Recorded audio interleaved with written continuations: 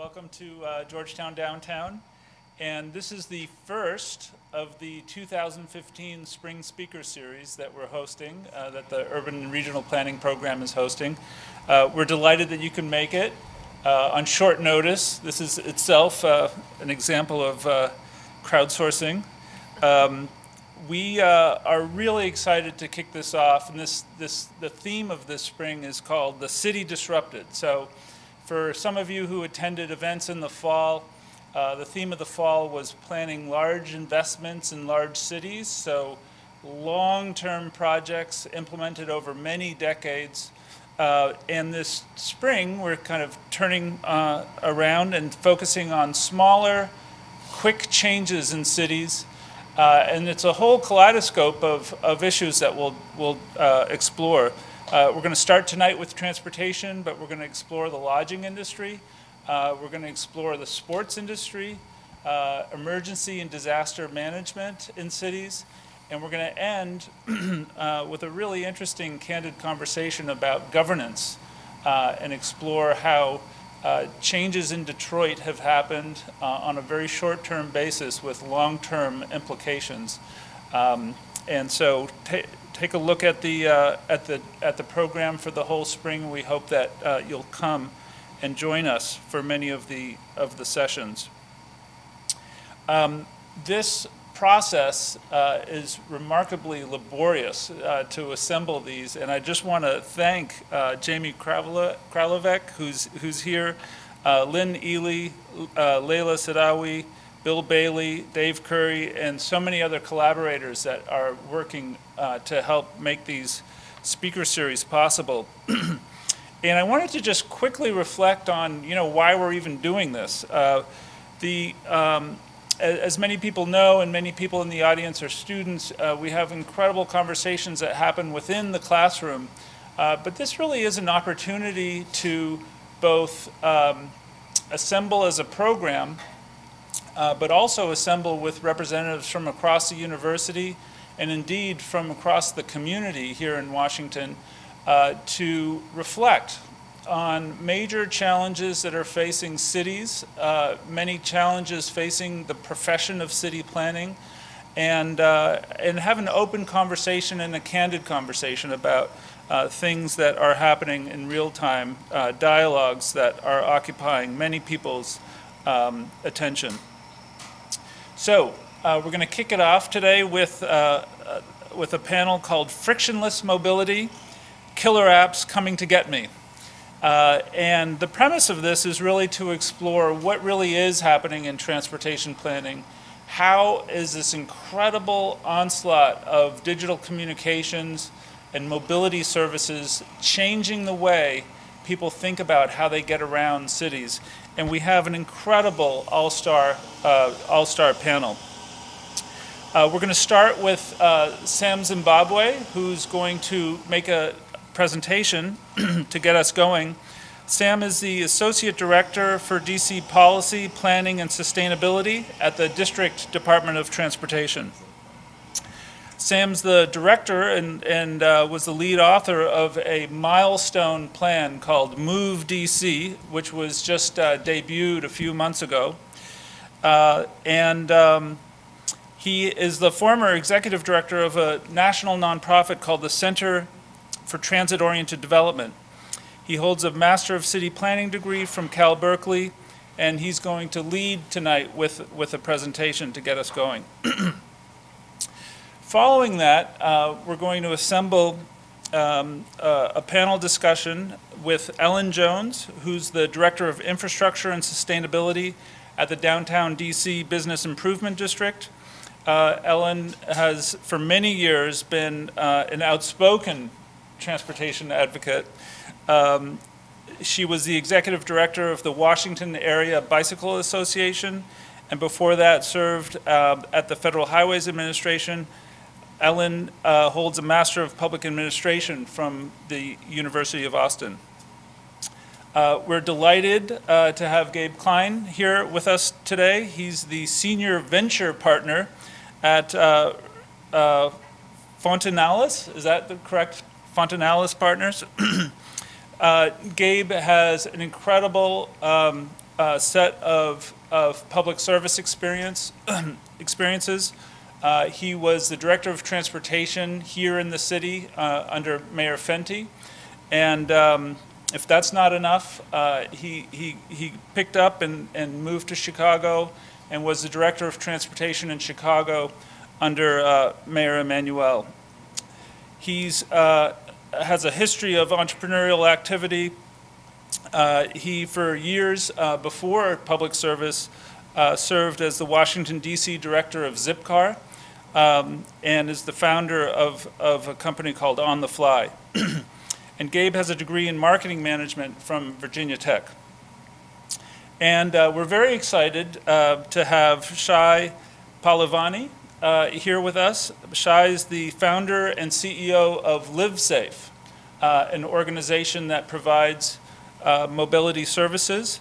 Not just any mobility services. These are the mobility services that have been developed in part with Georgetown University, and he'll tell us all about that. Shai also is a proven entrepreneur. He's created several other business entities, and he holds a Bachelor of Science in Business Management from James Madison University. We're so excited to kick this off. This is a slightly different format than we had in the fall, where we had a single speaker talking for a very long time about individual projects. I think this time around, we've assembled additional speakers to really engage with each other and to engage with you. And so with that, I'd love to welcome Sam up here. Thank you so much for being here. Thank you. Thank you. I'm not supposed to talk for a very long time? Is that? Okay, I will try to keep it short, but what's very exciting, and I'm very excited to be here, so Uwe said, as I'm usually the Associate Director for the Policy Planning and Sustainability Administration at DDOT, which is a very bureaucratic thing. But tonight, Uwe said that my title is Chief Provocateur. So what I say here may or may not be my bureaucratic position during my day job. You can see where the fault lines may be between my bureaucracy and my provocation.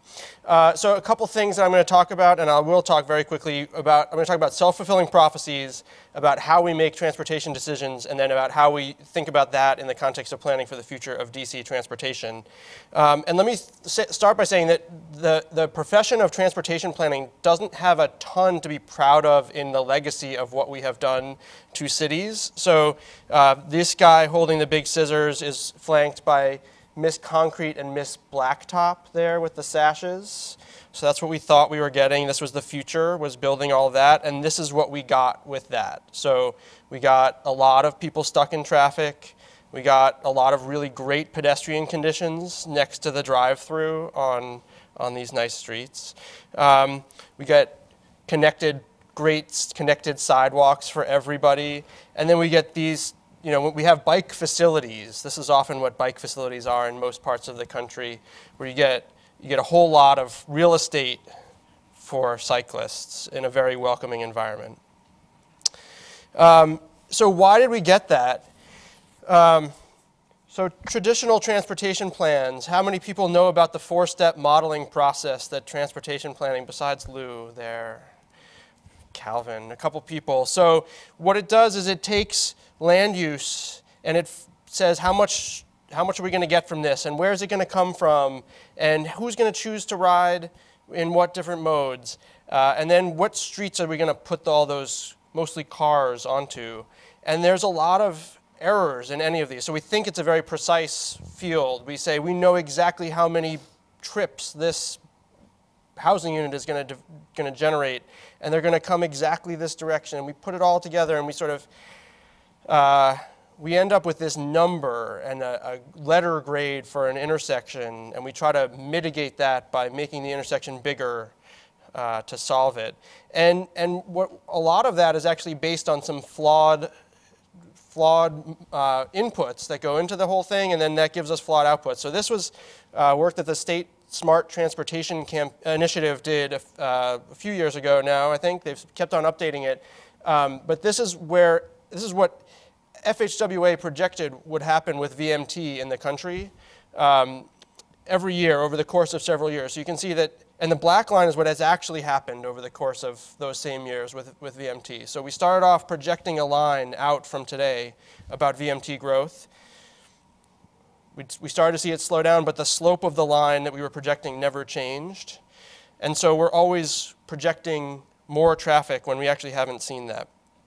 And we know that cities are very different than that, and we in the district are very different. This is our mode share for district residents over the past 25 years or so.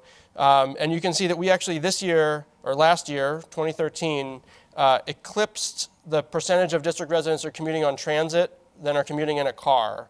And we're up to 4.5% bike mode share, 13.5% of people walk to their job in DC. This is not really captured in those four-step models very effectively. And if it is, it's a fudge factor that we apply to get some of the answers that we like to see. And we know that this success is partly built on the investment. So it's not necessarily driven by demand. It wasn't driven by demand at the outset. Now it largely is. But when we started building bike lanes in the city, we had a very low number of people who were biking. We started to build facilities, and we saw the number grow. So there's a positive feedback loop that's not necessarily borne out by the projections that we've given if we just take what the projections are giving. But DC is a little bit different. So if you look at how DC residents commute, which is what I showed before, and you look at how the region's residents commute here in the whole metropolitan Washington region, we still have a largely auto-dominated region, even as people who are coming to and working in and living in DC are getting around very different. And some of that's about what we've chosen to build within the district versus what we've chosen to build outside of the district, and about how land use really feeds into the future of transportation as well. So let me talk briefly about, so that was about the models and about what sort of transportation projections have told us about the future of transportation. I want to talk a little bit about engagement and how we think about what citizen involvement in the transportation planning process is and how that's changed over time. So in the 60s, we had a lot of plans based on that Miss Blacktop and Miss Asphalt or Miss Concrete mindset that we were going to build freeways and we were going to solve all of the future of DC's problems by building freeways that would have cut through neighborhoods and destroyed the communities that we now value so much. Citizen action shifted those things, shifted investment from freeways to start metro rail, shifted the tenor of what transportation was in the district, and that carried us for a long time. I don't know if anybody has ever seen this. I think I've actually used it in Ellen McCarthy's class last year, so if you were there, then you saw this already. But I really like the ladder of citizen participation. So the 60s planning era, when we started to have involvement in the transportation planning arena, it wasn't just plans bestowed on citizens. Citizen participation was largely about therapy or manipulation, at the very bottom of the rungs of this ladder. Then we've got to informing, consultation, maybe placation. I don't know if anybody has seen the Tumblr planners pointing. I featured in it. That's why I like to show this. That's me, and I'm not even pointing. That's what the caption says, sadly defined by an absence of pointing. And then we have to figure out how we get to this higher level of involvement in the transportation planning arena without losing some of what happens at the regional or the larger scale. So it can't only be about what people want on their street. It has to be about how that fits into the context of a system that moves a lot of people. So I think about the latter, but I also think about a couple things, especially as we move into as we are in this era of killer apps or whatever, right? Killer apps. There's a scale of public versus private, and there's a scale of static versus interactive on the engagement side. So traditionally, we've done public meetings, which are very static, and they're very public. One of you will stand up and say, I want to grandstand for a while and tell you about my idea and sort of derail the whole meeting, maybe, or provide valuable input, which I will then take back and respond to. But when we started to do Move DC, we wanted to blanket this spectrum with a lot of different ways of getting people to engage in the process. So people get involved in different ways. Some people choose to be involved through social media alone and can't make it to a meeting or don't want to come there. Some people are really private about their ideas, but they're no less valuable than the people who want to stand up at a big public meeting and tell everybody about their idea. And then some people, we thought that there was actually some value to having just some abstract research, not even about specific things, but just trying to get some attitudes towards transportation, which would be entirely anonymous. And then we still thought that there was value in a broad public engagement process that was sort of more traditional in the way we did it. So we did things like this. We had this draft vision. We brought it around to 4 different workshops across the city. We let people write. So this was somewhat private. People could, nobody had to read out their comments in public, but it was very interactive. Somebody could cross out somebody else's comments and write their own in here. And we constantly looked for ways to do our involvement in a multitude of different ways that got information that we wanted, but also let people give us their venting information when they needed to. And we ended up, as Uwe said, with a plan that is very aspirational and tries to be forward-looking. We were looking out 25 years and tried to think about what the future of transportation in the district would be with a couple 100,000 more people, a couple 100,000 more jobs, and goals around sustainability that tried to push things towards alternative, or making alternative modes not alternative, but sort of the mainstream. And our goals really ended up being about more than just transportation. So there are some transportation things in there. We've got some transportation planner words, but a lot of it was about safety, about economic development, about the vitality of public spaces and things like that. And throughout this process of thinking about what the future of transportation in the district were, there were a couple of key themes, some of which came really directly from the public, and we used those different ways of involving people to get to some really common themes about travel choices and about the reliability of systems. People didn't really care about congestion so much. They didn't talk about that when we asked them what they wanted. People wanted to have reliability. So as long as you knew how long it was going to take you, there was a little bit more willingness to wait, maybe. And then people wanted choices. We at DDOT, we really value safety and the efficiency of our investments, so we brought those themes. We also heard that from the general public, but those weren't necessarily the first things that people came to us and said. And so we sort of, the ultimate framework that guides the plan is that every street needs to do something besides just moving cars. We talked about prioritizing pedestrians, we talked about accommodating vehicles, and then we talked about doing something else and using our streets to do other things beyond just moving cars. And then we took those same outcomes and we put them into our old tools just to see how we were doing in various ways. And so we looked at the number of trips, so how many cars we're going to be driving around, how many people we're going to be driving in different ways. And we basically said we're going to keep, well, we didn't say this, but the analysis of what we ended up with as a plan ended up with about the same number of car trips in the district over the course of a day as we have now. So in 25 years, with a couple 100,000 more people, a couple 100,000 more jobs, we'd have the same number of car trips overall and massively expand the number of transit and bike trips and walking trips that we have in the district. And that means a lot of investment to be able to accommodate that level of demand. And it means reallocating roadway space to be able to do that safely and efficiently. And then we looked at how this starts to provide options. So how many people will have access to good bike facilities? How many people will have a very close walk to high capacity transit? And we mapped that. So this is those conditions today. The red has fewer choices, the green has more choices. And then if we make this series of investments, which is a lot of commitments, a lot of different types of investments, we can flip that and make a lot of people have very good choices for how they get around the district. And so I really think that these outcomes that we got to in Move DC were partly because of the way that we did our engagement, the way that we left behind some of our traditional transportation planning tools, but still used them, and we got to a plan that if we can achieve it, we'll really, I think, build a city that can move people into the next century, even towards the middle of this century. But I think it'll set us on the course for the future beyond that. So a couple of provocations beyond what I've just talked about.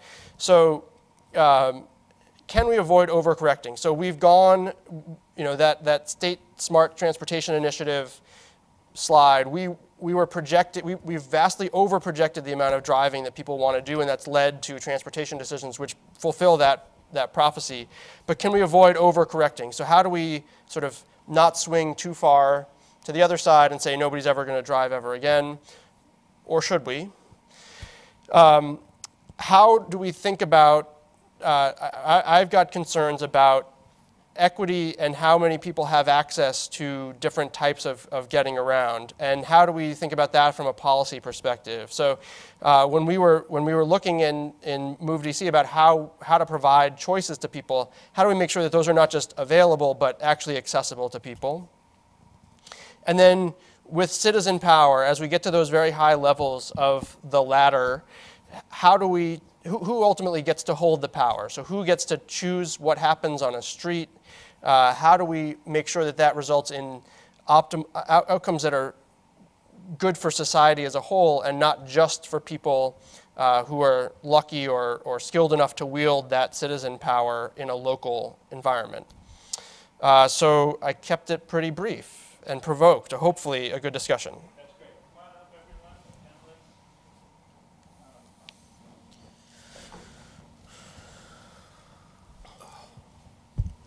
Boiling now.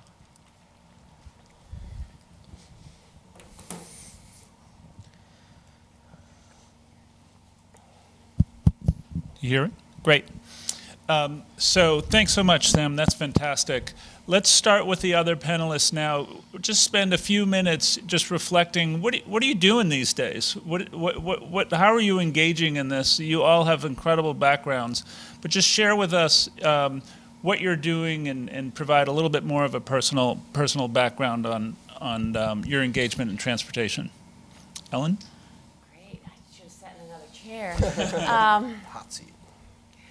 Well, the Downtown Business Improvement District where I work, we are actively partnering with the District Department of Transportation, Sam's agency, to try to bring technology to bear on trying to have a more efficient movement of people, goods, and services in the downtown.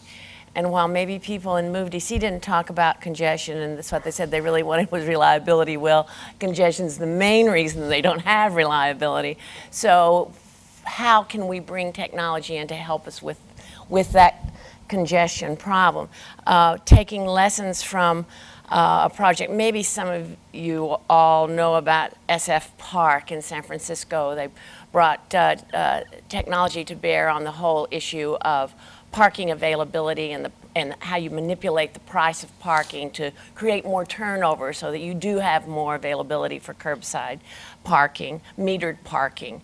And taking lessons from that, DDOT's getting ready to do a pilot here in Chinatown, actually. I think you all might even be within the study area. I'm not sure. Maybe H Street is.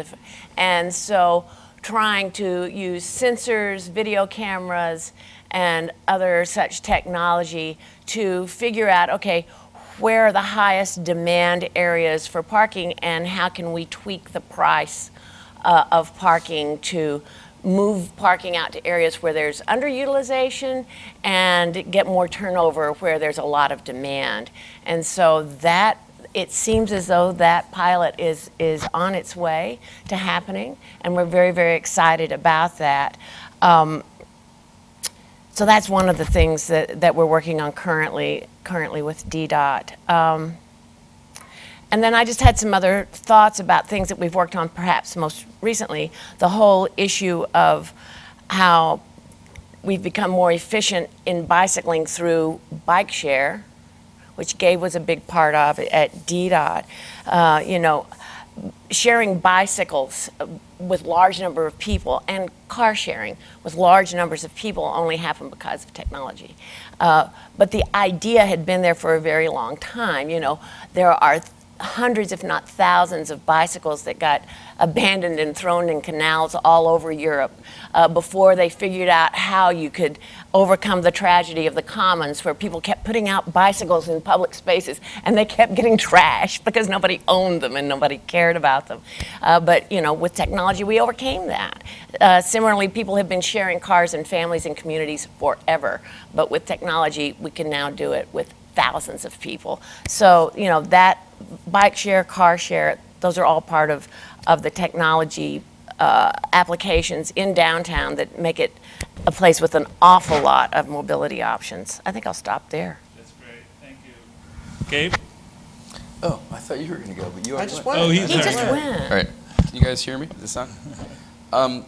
So I left government a little over a year ago and re-entered the private sector, sort of. I became a fellow at the Urban Land Institute, which you know well, and I sort of, I definitely have ADD, and then on top of that, I'm a bit schizophrenic, not in a clinical way, but I like to do a lot of different things. And so I told myself I was going to take 3 months off after 5 years of government and try to kick back, and promptly jumped into about 5 different ventures.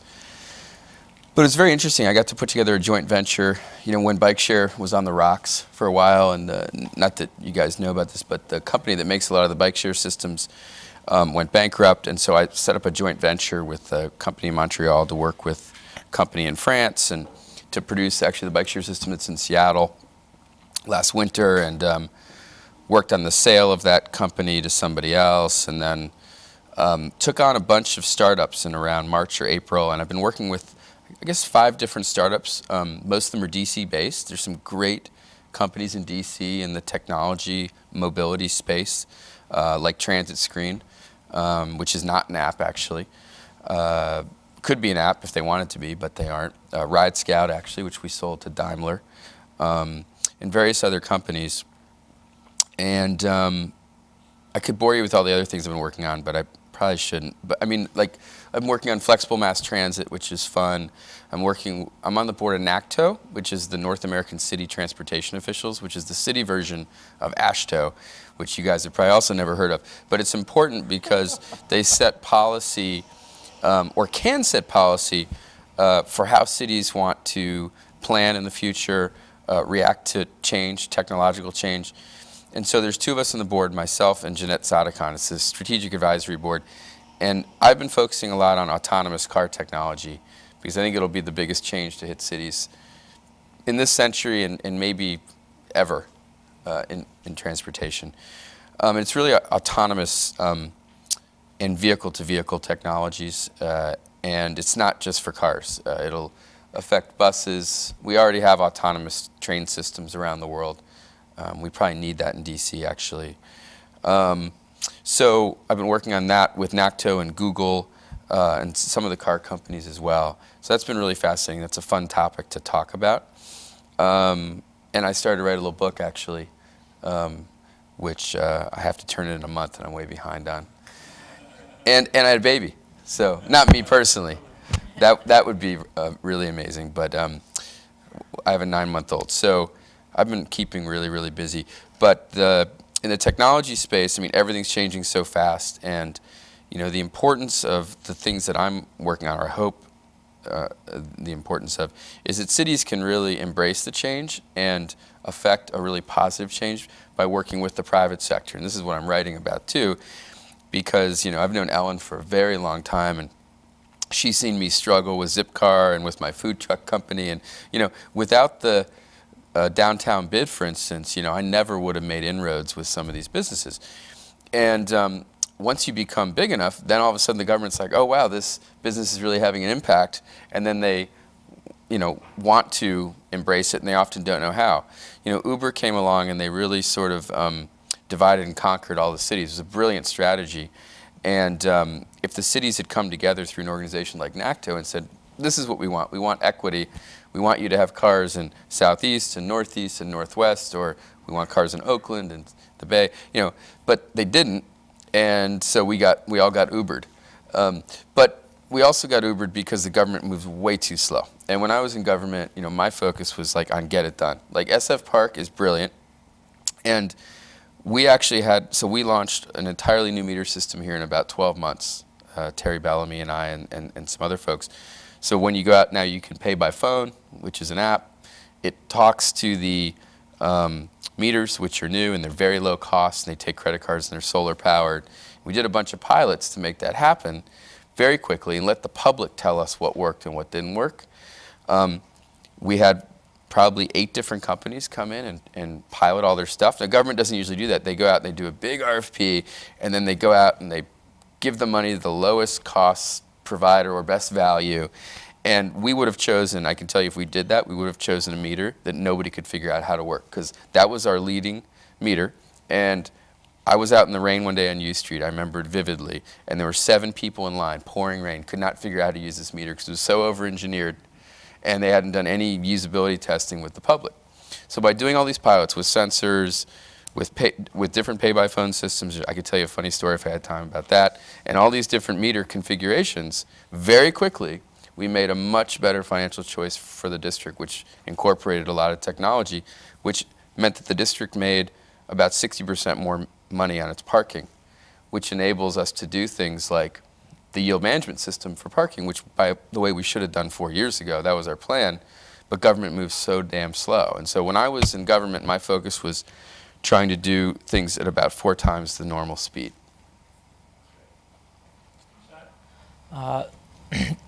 So I'm the founder of a startup, an app. If you guys have an iPhone or Android, I'd love for you to download it. It's called Live Safe, one word. It's a free app. If anything, I'll get some downloads out of this. Yeah. And we really have had good success in the last year because we focused on usability testing and focus groups, and we really focus our business on universities. We're based in Roslyn. I lived in Capitol Hill, been held up at gunpoint, and the entrepreneur in me said, why not create a mobile app inspired by being able to pay for your meter through an app? Why not be able to report a crime or share information through an app? And every week we meet with Georgetown University students to give us feedback on our app. And the most important thing worst thing a school could do is launch an app that nobody uses. So creating engaging features was very important to us. Chief of Police at Georgetown University, Chief Gruber, very innovative police chief. We listened to him on feedback, and we've built an even more impressive solution within the dispatch center in the public safety office. And really, the app is just a great communication app. It's the language our generation speaks. And then through Chief Gruber, we've really innovated on transportation piece. So part of the app has a map. So we can put public transportation on the map and show you where the buses are as they're running. So we really focus on GPS. And then there's a new feature that we just launched 3 weeks ago, which is called Safe Ride. Students can, kind of like Uber, request a safe ride that students have volunteered to drive these vans around and pick up students late at night and take them to their destination. But all this within the last year, and you guys have been great. Your sexual assault specialist, Mira, who's now moved on and works at Harvard, she was very instrumental in creating a path and communications around that. But yeah, last year this time we were just in a handful of schools in Virginia. Now we're servicing about 80% of students in Virginia. In DC, Georgetown's using it, UDC. We got big schools like Virginia Tech, West Virginia, USC, ASU. They're all using the product. And again, starting with universities, we're able to learn how to build engaging features. And then we're creating this uniform product in other markets. So now we have the Detroit Pistons using us and the Atlanta Hawks at their basketball games. San Francisco 49ers have launched it with all their people who come into an arena. And again, you can see transportation, you can request rides, you can communicate with safety and facilities. Andrews Air Force Base, where the president and congressmen fly out of, most secure base in the country. They're leveraging the technology. We're in conversations with the Navy and others So it's pretty exciting, but again, it's very important. So you got to build products and get feedback. So I love doing stuff like this where, you know, you come up, you talk about your ideas, hear feedback, have a dialogue. That's really, really important to building stuff that's useful and people will do. We luckily raised $6.5 million from Barry Diller and IEC. It's an internet conglomerate. They own chemistry.com, Expedia, Ticketmaster. They only invest in technologies that are transformational, and they really believe kids our age, I mean, we don't even call our parents. We're not going to pick up the phone and call 911. But if you can text and you can communicate, it's just incredible the kinds of stuff that students and communities start sharing. And that's what's really led to our success. And, you know, please download it. Please use it. It's a free app. And again, we focused on schools, but we're getting into communities, military bases, and arenas. It just makes sense, a communication app. But then wrapping it under this umbrella of transportation, that's really what got the engagement. Because most people don't interact with an emergency, but people will go out there and check for the bus routes. And I'm not going out to the bus stop till the bus is there. So it makes a lot of sense. It fits under the safety umbrella and really has created, you know, we're the most used safety app that exists, and our most used feature is Safe Ride. That's our most used capability. That's right. So I want to start with a couple of questions, and we'll open it up to the audience. And I want to kind of just continue where you've left off. You've talked about kind of iterative learning, listening, collaborating. And Sam introduced this idea of overcorrecting, of maybe doing too much of something as compensation for maybe what hadn't happened before. So the kind of question is, you know, is this truly, you know, disruptive? And you mentioned the word transformative, or is this really just serving people's needs better, you know, and kind of listening better than we were able to before, and more kind of organically thinking about how people have wanted to live in cities all this time?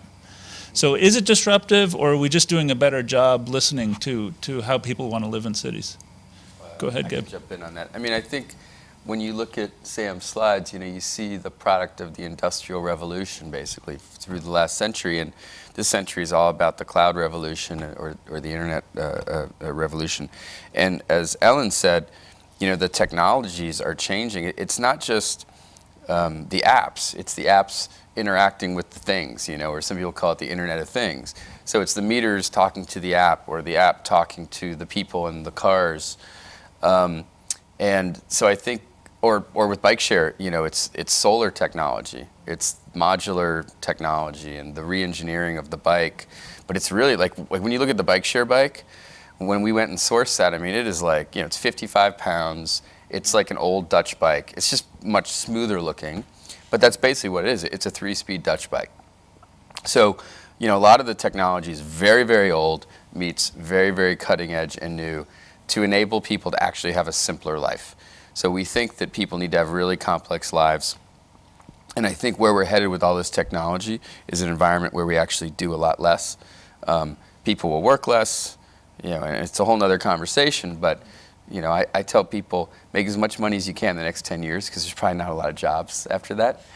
And I'm sort of kidding, but it is going to be a big thing. Because we're going to become so efficient, and we're going to hang out in our neighborhoods. And I grow my own food now. I'm getting solar panels on my house, and I'd like to get off the grid and probably work from home, you know. And you'll be able to use what's that technology that they have? You can put it over your head. Tinfoil? No, not tinfoil. There's VR technology. Virtual reality meets holographic technology, which is actually going to change the way we travel. I mean, for business travel, for instance, right? So instead of traveling to have a meeting in San Francisco, I'll probably have a meeting. It'll be just like this, but I'll be a holographic image, which will change the whole airline industry. Disruptive. Totally disruptive. Yes, yes. But you have to look at it for what it is. It's like, you know, we've changed so much in the last 100 years, but we were basically, you know, sitting around campfires not too long ago, you know, not making hot dogs, making turkey wings. So, I mean, I don't know. I mean, things are changing quickly, but I actually don't think the technology is that amazing yet. Mm-hmm. Interesting. Other thoughts? Well, I mean, there's disruptive at the level that we're only going to see a hologram next time we invite Gabe to a panel. But I'll be in my underwear at all. And then there's just, to me, I mean, when I think about, I'm sorry, I'm really obsessed with the Chinatown parking project. I am so excited about it. Awesome. So Sam, make it happen. I mean, we literally are physically disrupting the phenomena that occurs where people store their cars at the curb all day by slugging the meters. Mm-hmm. And we are physically disrupting that now by changing the price, by changing the whole market value of that piece of real estate. And that is disruptive on a very smaller scale than holographic conference calls. But so I think, yes, I think they're at different levels, in different applications, it is disruptive. And then sometimes it just is, it facilitates what we were going to do anyway, and as Gabe says, it's more efficient. So I think it's both, not one or the other. I think it's a little bit of both. I think,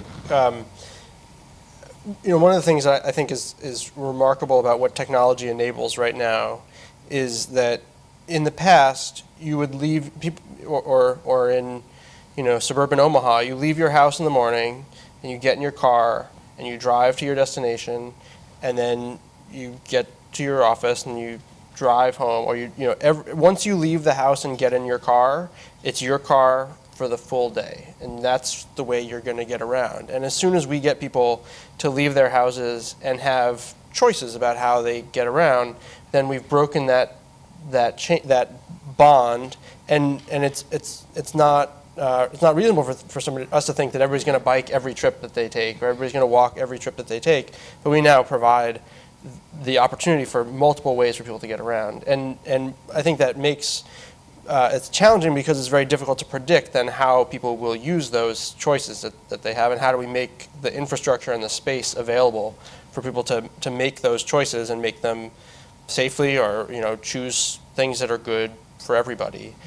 So you know, the things like the Chinatown pilot, you know, we're going to have to see how that interacts with Car2Go, which doesn't, somebody who's driving Car2Go doesn't care if it's $5 an hour at the meter, because they're not paying, you know, the company is paying, but they're not, or sort of, they're not paying for that cost. So and there's always going to be some people who aren't sort of paying for the cost of what they do, or aren't, you know, not bearing the societal cost. Yeah, not. They could pay at some point in the future too. We can talk about that.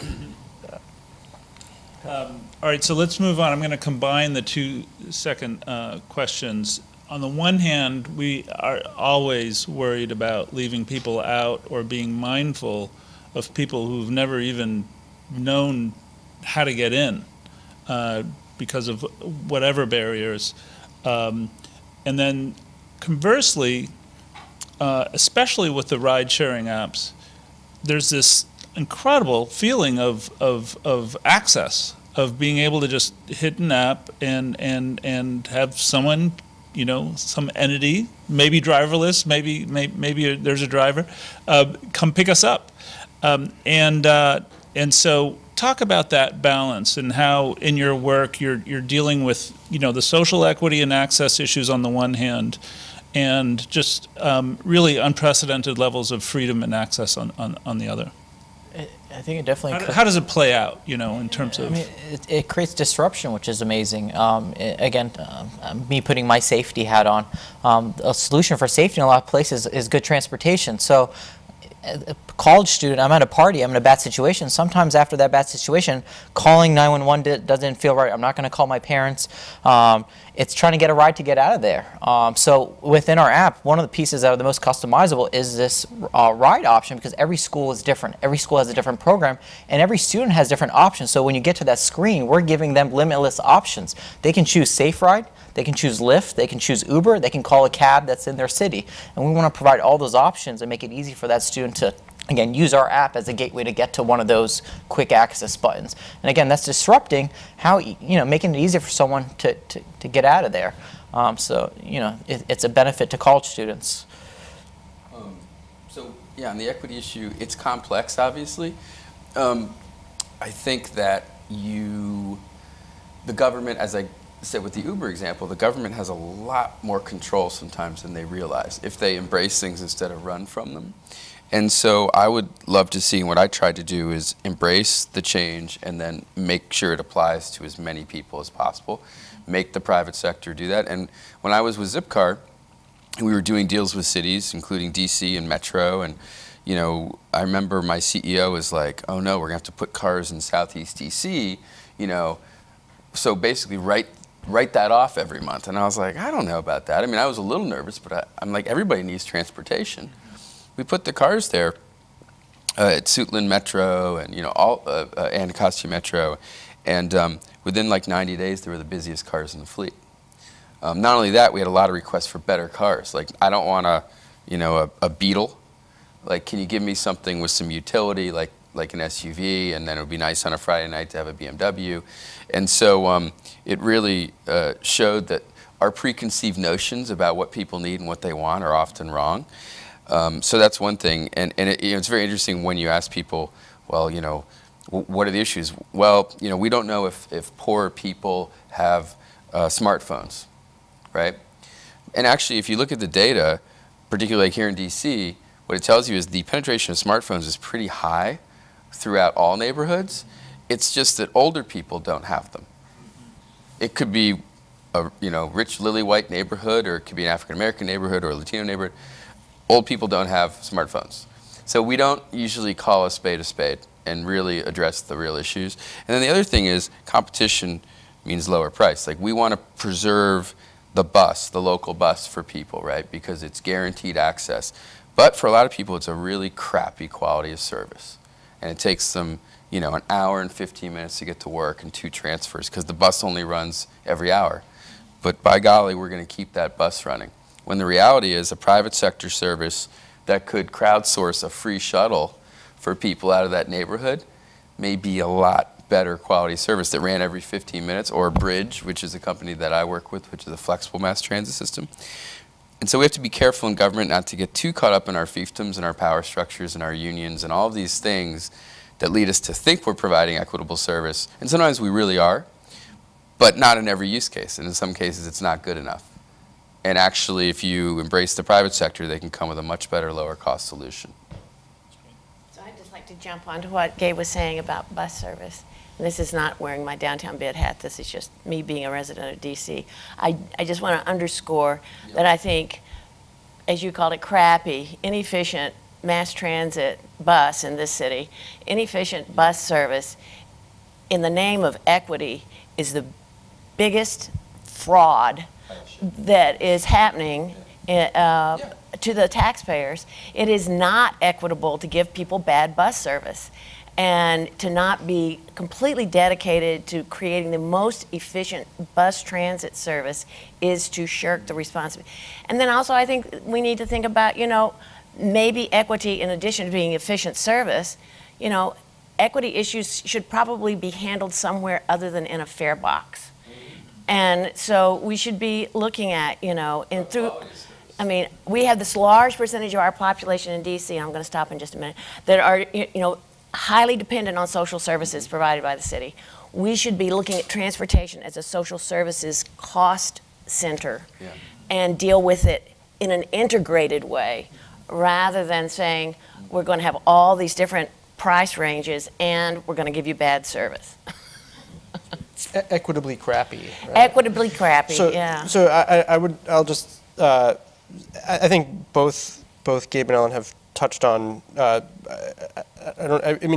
So when we launched Car2Go 3 years ago now here, we had some of the same worries about equity and making sure people had access, and we had things in their permit that they had to have them in all 8 wards and a certain number. And we've actually seen really high usage in outlying parts of the district, sometimes substituting for transit trips, but really crappy transit trips. So, rather than taking 2 transfers and a bus to a train, people are, late at night getting safely from one place to another and quickly, because they don't have to wait. Rather than an hour, it takes them 10 minutes. And it's sort of, we see a lot more off-peak use. And I don't know. I agree with everything everybody else has said. I'll shut up now. One last thing. That's not too disruptive. So when I was there, we expanded the circulator bus. Some of it was under us. Some of it was council members that wanted it expanded. And when you go to the council hearings, you hear comments like, it's interesting. The circulator bus attracts different types of people to it. And there were these sort of veiled comments. And some of it was like where the bus ran, and some of it was that it was a much nicer bus, Some was that it was a buck and it was always a buck and you knew where it went, right? Because it said so on the side. And it came every 10 minutes, right? So Muriel Bowser, Councilmember Bowser, now Mayor Bowser, started asking, why do only certain neighborhoods have this circulator bus? Why not all neighborhoods? And, she was planting a seed for the future there. She knew exactly what she was doing because we had negotiated, Scott Kubley really undertook this. He negotiated a new contract and rebid it. So we were paying $83 an hour for the bus, fully loaded with everything, including the bus, versus Metro was $128 at the time, plus the capital cost of the bus. You're talking about $160 probably. So we're half the price, right? So what Muriel was saying was, why are we paying Metro $160 an hour? We could run our own bus that's way better and run it across the river and run it to Northeast and everywhere for half the price. So, but to do that, we had to partner with the private sector to let them run the bus. Same union, by the way, but that's where things get dicey. But if you don't make that change, then that quote-unquote equity is not really equity. Actually, I remembered one other thing I did want to say is I think that when you think about the bus and you think about how to sort of make good transit available to people cheaply, you run into this citizen power issue of making change to anybody's established way of life. So like the E4 is a tremendously unproductive route that Metro is always trying to eliminate in outer Northwest, Ellen's neighborhood. And whenever Metro puts this on the table, or DDOT sort of supports putting it on the table as... No, Ellen doesn't, because she knows what she's doing, but other people do. And it's like the 30 people who ride that bus every day, like all of a sudden come out and say, don't change our way of life and you're going to ruin everything for everybody. And that's a really difficult frame in which to make great, efficient decisions, because you ultimately have to come to this public hearing where only the people who are going to say no come out and put the politicians under pressure to not do things that they would otherwise do. Great. Okay. 30 people ride it, but 1,000 people come to the That's right. Exactly. Exactly. All right. Let's go to a question up here, and then if other people have questions, let me know. Hey guys, I'm a plant. No. My question is, you can look at a city as just an aggregate of neighborhoods, and we've talked a lot about the private sector really on the technology side in terms of their role of disruptive mobility-related technology. Can you talk a little bit about the other sort of major private sector player in neighborhoods, the real estate development community, and what you think their roles should be?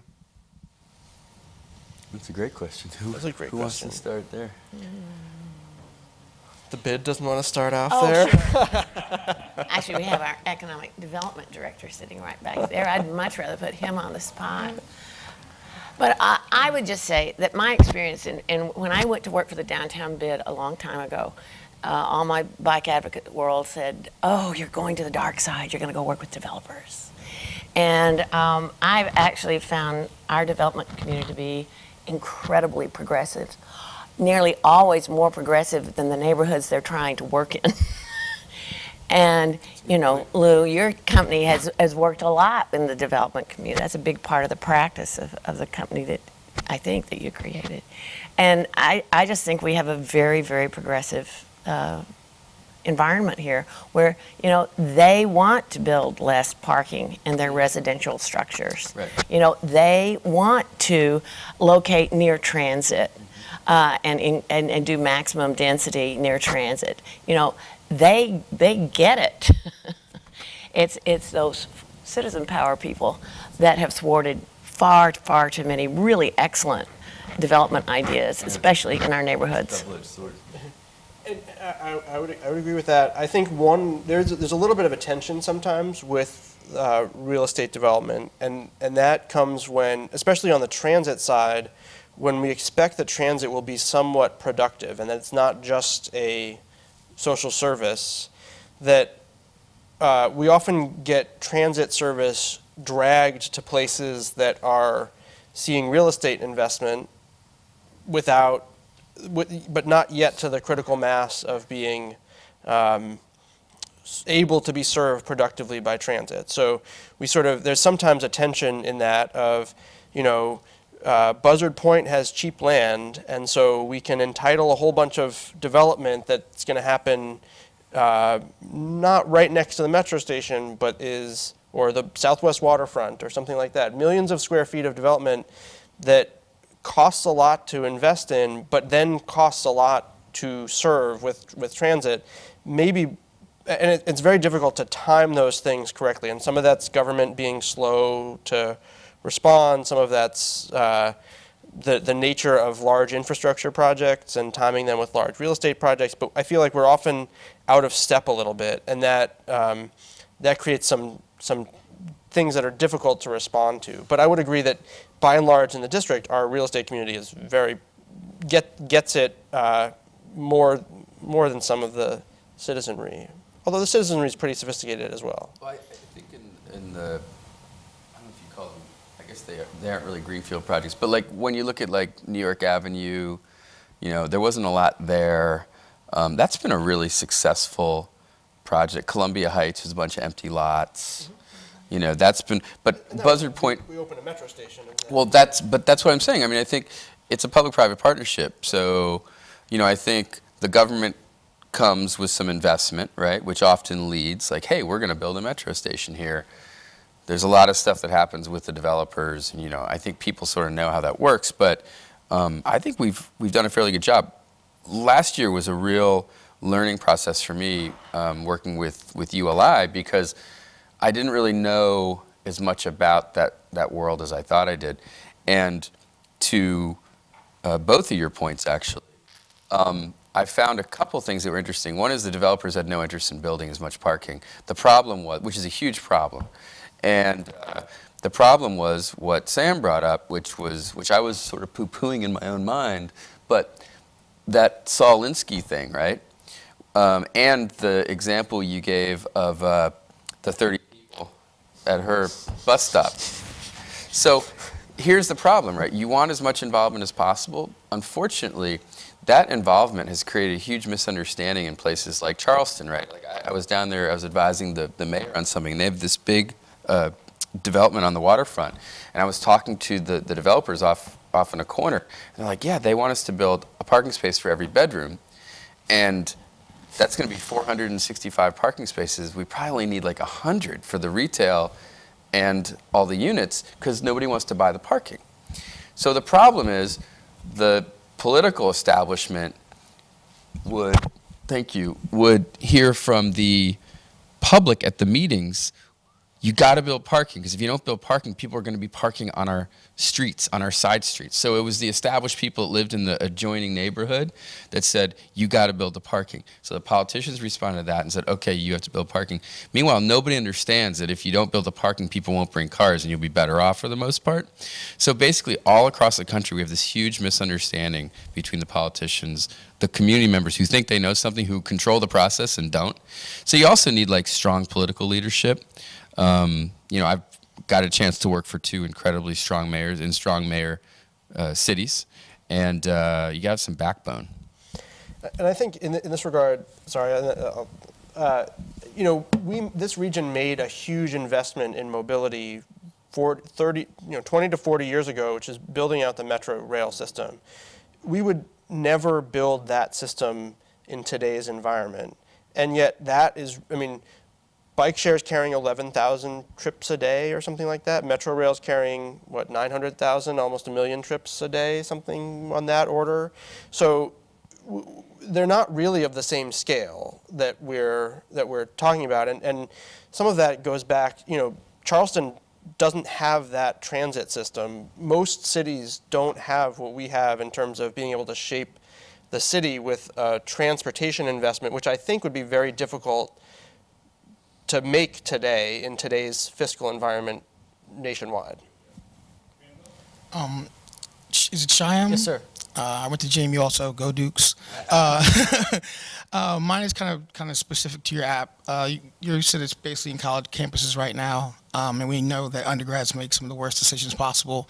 Do you find that they use they find that you use your app for, you know, where it's live safe, and maybe we're thinking of getting drunk kids a ride home, that they may use it after they have committed one of those bad acts themselves, and how quickly is that information able to be transferred to the police, the campus police, or any other public safety officials? I'm sorry, was your question around fraudulent reporting or Well, fraudulent not use? just fraudulent reporting, but how does your app then respond to, crime? If you figured out that someone has used your app, to be a part of that crime, how quickly are you able to transform that information back to the public safety officials that Sure. have So access to the it? app is a real-time communication, so it allows people to quickly take a picture, video, notes, be anonymous, and share information with police. So it's real-time communication. There's a feedback loop so they can chat back and forth.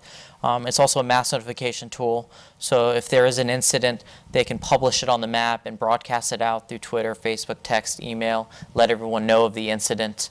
Does that answer your question? Yes, but I'm saying, what if the incident, say it's not a mass amount of people, say it's between one person breaking a window or one person, some other violent assault. Sure. And they use your app or your SafeRide app to then. As the getaway car. Oh, I see, yeah. Uses a getaway car. Yeah, you're thinking like the criminal. I might do this. No, I think most criminals are hesitant to have a safety app on their phone and location services. So they're concerned in that sense. And because there's an immediate feedback loop and police are the ones responding, people aren't very likely to use the app in that sense. And then most people think even if they have location off or they're anonymous, you can still trace a phone back, smartphone. So people are very unlikely to do that. But the SafeRide, as an instance, that's students running it. Thankfully, knock on wood, hopefully, you were bringing up earlier that nothing bad happens. But SafeRides are a program that exists all across the country. So whether students abuse it or criminals abuse it using my app or not, they'll do that anyways. My technology is just making it easier to make that connection and communicate. So I can't say that won't happen. I hope that it would never happen. But I think there's enough data and location services and police being on the other end that would deter that. What's your idea, your app? Oh, I don't have. Oh, I thought you were working on something. Okay. Okay. Is this working? Okay. Hi, my name is Nora. I'm a master's candidate here with Georgetown's Urban and Regional Planning Program. Thank you so much for this cutting edge discussion. I'm really interested in smart cities. It's a buzzword, but I also think it's just an incredibly exciting time to study urban planning. And I noticed that your specialties and what you're most excited about in the smart city space is transportation. I'm curious about why transportation has been leading this this field of urban development. So that's my first question. And my second is a side note on equity. We've talked a lot about public meetings or citizen input via smartphones. Most people have them. The penetration's high, but it's not 100%. So if we're talking about equity, are smartphones a requisite for full citizenship? If so, what does this mean for the district and citizen engagement in this new smart century? So why Transpo, and then what do we do about smartphones and citizenship? Thanks. Who wants to go first? Well, so let me I'll go first on the smartphones and citizenship. I don't know if I have a good answer for why transportation. So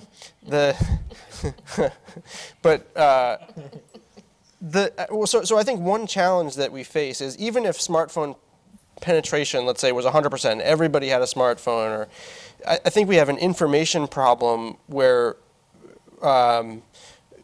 we have to figure out how we get information and engagement to people that are making the hour-long inefficient bus trip or something like that, to be able to, people may be doing that partly because that's what they've always done and because they don't even know what other choices are out there. So just having a smartphone is a piece of it, but making sure we sort of help people in the process of navigating that And that's like age and education and time and a whole bunch of different factors that go into whether people can actually access the information that is in their pocket on a daily basis.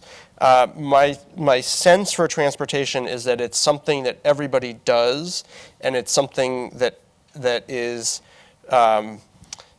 sort of democratic in some way, that everybody needs to travel, and everybody and sort of needs to make some of these choices, and so that it's easier to create things that reach across platforms. Not everybody lives in the same neighborhood. Not everybody lives in an apartment. Not everybody, grows their own food. But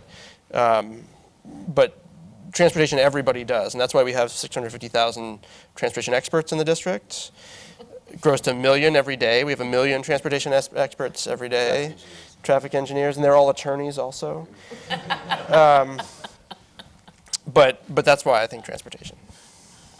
Well, on the smartphone to be a citizen thing, I mean, I get where you're going with that, but I think I would turn it back on you a little bit and say, like, is the public meeting really equity? I mean, is that, because if you have 2 people out of a community of 50,000 come out to complain about something and they drive the conversation, there's always a shrill minority in these meetings. There's always the one person that shows up that is going to say the same thing every time. And if they drive the conversation, I think that's very inequitable. And so I think, like at DDOT, I see Karen LeBlanc back there. She was the public information officer and really sort of the maven of marketing as well. And we tried to put a new GUI interface on the front of the agency so that people could interact with it. So they could actually, like, we built the DDOT, we had the DDOT Dish blog, we had the, the project portal, so everybody could actually see the projects that we were working on and see the improvements made every week. And then we launched social media. So, people would complain at 2 in the morning about a pothole and somebody would respond to them. Now, is the, 75-year-old, white guy in Ward 3 going to be on a smartphone at 2 in the morning? No, maybe not. Maybe it's going to be the younger Latino, or who knows, right? But you can't think about that. It's sort of like the transportation system. You got to provide as many layers of options as possible. Streetcars, bike share, metro, walking safely, and then you got to let people make their choices. And I think we now have so many more ways to reach people. You got to use all of them. You can't not do the old ones. You can do the old ones better, actually, with the new technology. In terms of transportation, what was the question? Why? Oh, because anything that's really antiquated is ripe for disruption. And everybody driving around in their own car is extremely antiquated, So that's got to change. It just doesn't work. Somebody was killed last night at 4th and H. There was a SUV. I was looking at the story earlier today. There was an SUV that I thought skidded off on ice and ran onto the sidewalk and hit 3 people. And I've seen this when I was in Chicago all the time. And it turns out, I saw the updated story, they were on PCP. They were doing 60 miles an hour. They ran over 3 people, killed one of them. With technology, that won't happen anymore. Like, I really don't give a shit if you want to do PCP and kill yourself, fine. But, if you're going to get behind the wheel of a car, I think you should go to jail for the rest of your life. So with autonomous cars, that's just not going to happen. Like, I don't want to worry about my daughter walking to school because some guy in PCP might run her over. And I want her to be able to freely walk to school. So between, like, the Live Safe app and Life 360, which is a very interesting app, and autonomous cars, I actually think by the time she's 8, she will be able to walk around the city by herself. Until the cars start changing. I think on that note, that's actually a really interesting note. I'd like everyone to respond or to also contribute. What do you see happening in the next, 2-3 years? Things are changing so rapidly, especially from a consumer perspective. So what are you working on, or what do you see happening that you think is going to really accelerate this disruption? And we just heard it from Gabe. So Ellen, Sam, and then Shai. Yeah, it's a non-technology thing. I mean, and this is something that we're very much working on at the downtown bid and through the Move DC process as well. It's reallocating road space. Right now, we allocate, going back to that parking theme again, we allocate so much of our road space for the storage of vehicles, and that's just nuts. And we need to get away from that. And I think the development community is actually going to be one of the driving forces on. They understand real estate, and they understand that that roadway is the most priceless real estate the city has. And to use it for car storage, AKA parking, is nuts. So reallocating that space to the most efficient ways of moving people around, which would be bus transit or streetcar, bicycling, walking, while still making it possible for automobiles to have a space at the appropriate price that they create, the cost that they create for being a part of the system. So I think it's how we use the available rights of way. That's what's really going to have to change and will change in the next 3 to 5 years, I believe, if Sam does his job the way we think he should. No pressure. Sam? So I think that we'll finally get a little bit better handle on what data is actually telling us about how people are using streets and using our transportation system. So we have sort of, talking about being antiquated, we have, our way of figuring out how people are using the transportation network has often been to just like put a tube across the street and count cars for 24 hours and then make inferences about what that means about where people are going and things like that. And we now have much more rich data. So we started putting in permanent bike counting stations. Like before that, we rely on this weird census question to tell us how many people are biking, or we rely on one person out for 3 days in May to count the same location every year. And that's interesting data points, but it's not really telling us about how people use the system. So, and then, the ability to monitor things with sensors and cameras and stuff like that, we'll really start to understand better if we can organize ourselves as a public transportation agency to know more about how people are using transportation to then inform those decisions in a much more rich way. That's great. And Shai? Just to go back to answer your question, I think transportation is leading because, just as you mentioned, it's a high touch. Everyone's doing it every day. So if you make changes there, the impact is very visible. Mm-hmm. But there's other places that are ripe for innovation too. Safety and security is another place that's antiquated. The blue lights on campuses are still being bought, but they're antiques. You have a smartphone in your pocket. So I think where things are headed is things are headed mobile. PCP is a big issue in DC. That needs to get resolved. That's a huge issue. Apps like Nextdoor.com, where it's in creating community to share with each other and communicate with your neighbors. Mm-hmm. It's a very popular service. I live in Chevy Chase, DC now. I moved away from Capitol Hill after my experience. People are posting all kinds of things, and people are meeting each other and sharing information, feeling safer. It's creating peace of mind. Mm-hmm. The 311 app, reporting a pothole or a graffiti, mm-hmm. you get stars. You become elected mayor within the app. It's incredible the amount of stuff that single people have fixed around the city, and they're sharing it, inspiring other people to do it. And then live safe. But I think apps is in technology and mobile is really where the one person who comes to the committee meeting who's saying the same thing and is crazy, that voice should not get heard. It should be all the whole community that's participating. And mobile allows you to do that. Yeah. So I think that's definitely something that's hitting us in our faces. Great. Please join me in thanking our panelists. This is great. Thank you so much. And we look forward to seeing you at the next event. We're going to explore the lodging industry and how that's being disrupted. Thank you very much.